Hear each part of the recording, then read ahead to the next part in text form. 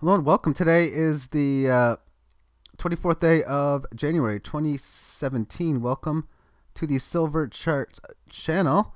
Let's take a look at the gold to silver ratio going back to 1968.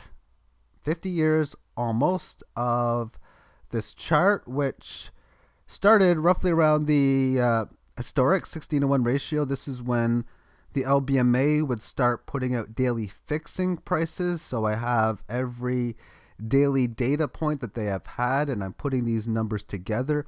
Each one of these periods, with the exception of the current one, represents 83 days of trading. The current one is about a third of the way through this cycle. Thus, when we look at the volatility and at half of the median, well, when you're only a fraction of the way through the period, that can be quite normal. There by no means has volatility shrunk on the particular period. The years, this is the only way I can get it so that it actually is recognizable. When I put it in 4 digits, 1987, 2000 and such, it was crunched up. You couldn't read it. Unfortunately, I can't put a 0 beside these ones in here. But if you want to know, 2007, easy to read. But I've also put the gold to silver ratio in for different countries. So in the United States, it's 70.57. Canada, 70.57. In Europe, 70.57, as is the case in Australia and New Zealand. And that is because it's this. Everyone takes in these areas takes the gold and silver prices, the U.S. price, converts it into their own currency, and regardless of which one I divide from the other, the ratio will always be the same. However, if I want to know what the gold to silver ratio is in other places, maybe China, India, definitely Venezuela, I don't think we'll be using these numbers for this time frame. I don't think. So starting this off in here, historic levels of 16:1. Gold throughout the gates over the last few years of the 60s and the start of the 70s on a massive tear, where silver would later catch up as it would catch up down towards here. The 1980 level, where silver went to 50, gold over 800, is when it retested the historic levels. But then we can see on this breakout that it actually sustained one leg towards the bull market. So if you put this into perspective, this happened from, say, 1980 all the way up to like 92, 93. So this was a 13-year run of bullishness, and then what hasn't ended yet, a sideways pattern of, well, from 1993. So we're looking at 20 plus years, almost a quarter century of this going sideways before it goes below this band, then above it, then below it. You get the trend. It's been doing this over and over and over again. So the question is, will it do the next thing again? Have a move into here? Maybe.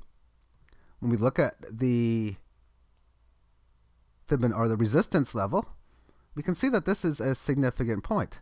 After this point, it had a decent correction, and then the chances of breaking it out go higher. It didn't do so.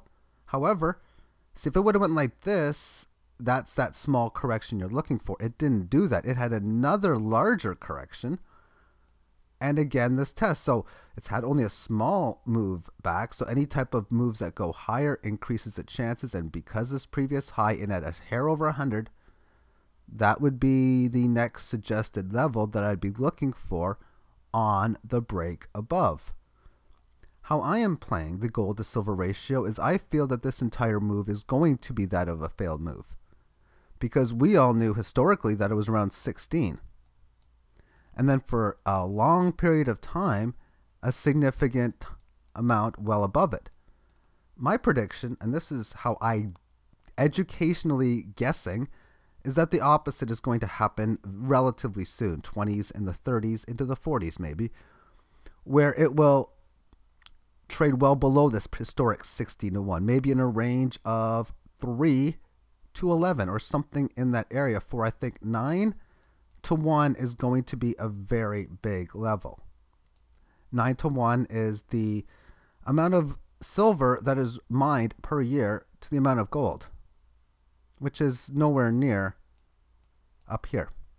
Also, the amount of gold that is actually used and pretty much non-recoverable is very low in comparison to what silver is, as silver mainly gets stored and stored, thus more of it's available, reducing its overall value in that sort of monetary sense. So when I play this, up here, anytime I pretty much buy, it's always been, okay, let's buy some silver, or if I think about buying gold, I usually don't. I probably have somewhere around 4,000 to 5,000 times the amount of weight in silver over gold, because it's not time yet for me to transition out.